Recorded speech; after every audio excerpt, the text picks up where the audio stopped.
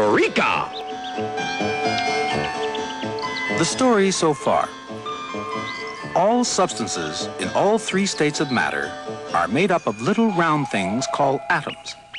In pure metals, all the atoms are arranged separately and individually.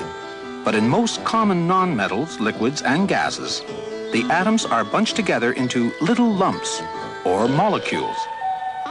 And now, electrons. What's the smallest thing you can think of? A flea?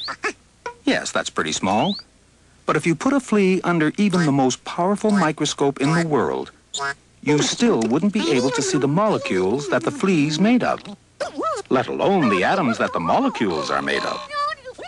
In fact, atoms are so incredibly tiny that from their point of view, you're an unbelievably enormous giant.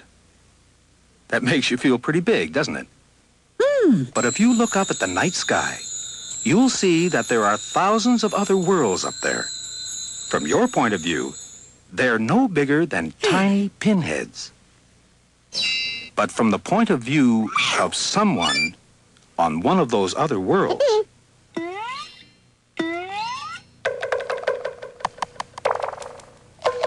the planet Earth would look like a tiny pinhead. And you yourself wouldn't be visible at all, even through the largest telescope. It would be as if you were no bigger than one of the atoms in that flea. But just as there's a lot more to you than someone on another world might think, so there's a lot more to atoms than you might think. Scientists have tried to imagine what you might see if you could ever come face to face with an atom. Here's the simplest model that they've come up with. Your first impression might be that you'd just seen a ghost, since you could walk right through it. This is because the atom consists mainly of nothing at all, the phantom atom. The only more or less solid part of an atom is a little speck of matter right in the middle, rather like the tiny kernel of a gigantic hazelnut. In fact, that's just what scientists call this centerpiece, the kernel, although they prefer to use the Latin word for kernel, which is nucleus. The rest of the atom is really nothing but a few other tiny specks of matter whizzing round and round. These are called electrons. And they're zipping around so fast that they appear to form the layers of a sort of shell round the nucleus. That's how atoms can give the illusion of being solid spheres, although they're nothing of the kind. You might get a feeling for this if you imagine that the nucleus were a tiny little boy, and the electrons were tennis balls on the ends of long pieces of string.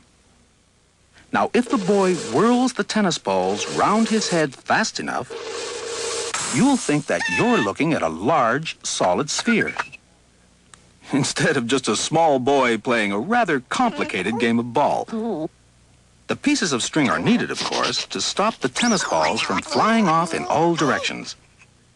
In the same way, the nucleus of the atom needs its own pieces of string to stop the electrons from flying off in all directions. Only in the case of atoms, the string is a force of attraction pulling each electron towards the nucleus. Some atoms have many layers of electrons. Other atoms are very simple and have only one electron layer. But however many layers of electrons atoms may have, they all consist largely of emptiness.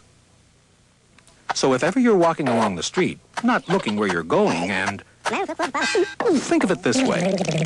That lamppost is only a lot of molecules, which are only a lot of atoms, which are only a lot of almost nothing at all. So what are you complaining about?